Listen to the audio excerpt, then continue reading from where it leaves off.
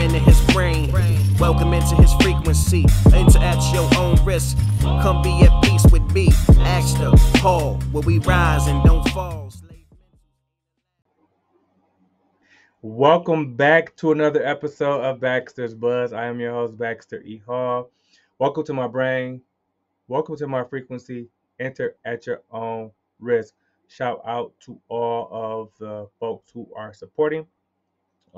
We are 3 years in this, which is kind of crazy.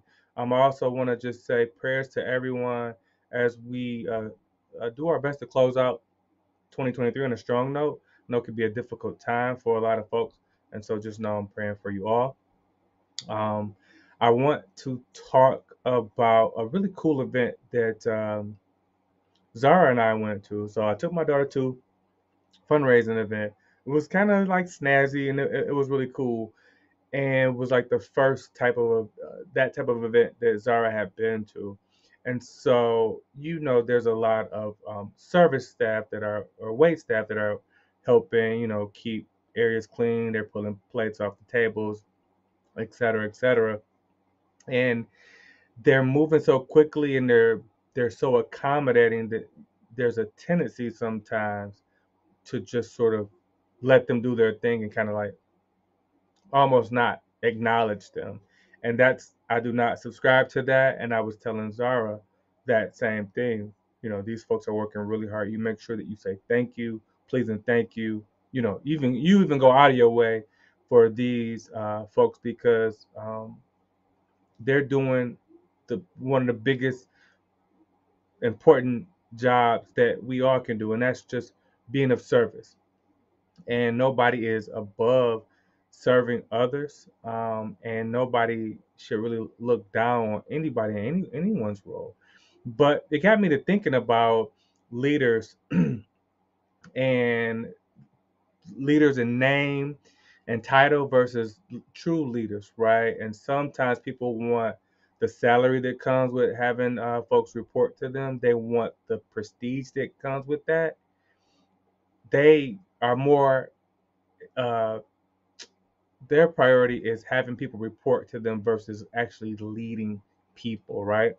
And so I believe that a lot of it needs to come with a servant leadership type of approach and perspective. So it doesn't matter whether you are, the CEO, the CFO, or whether you are mid-level manager, first-time manager, frontline manager.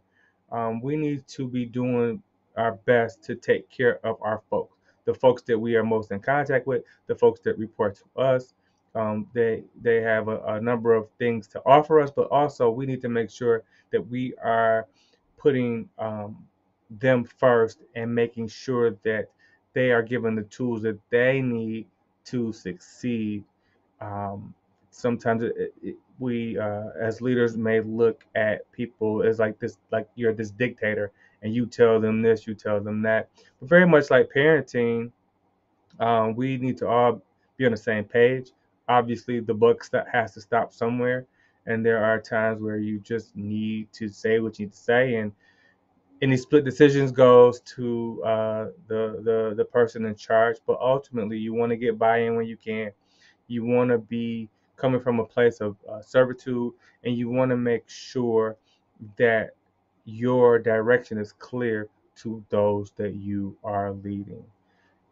Because I said so works on occasion with your children, but it should never that should never be the case inside of an organization.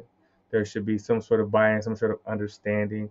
Yes, ultimately, folks aren't going to always agree with everything that you say, but you need to do your best to make sure that you have the team in mind, and you're not just being self-serving, but that you're actually serving the team that you are leading and supporting. So, hope that message finds you well.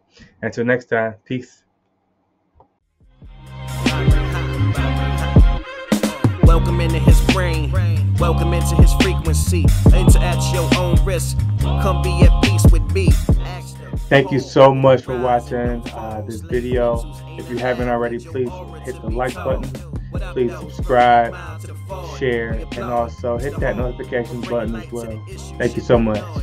From financial literacy to authentic black history, this real rap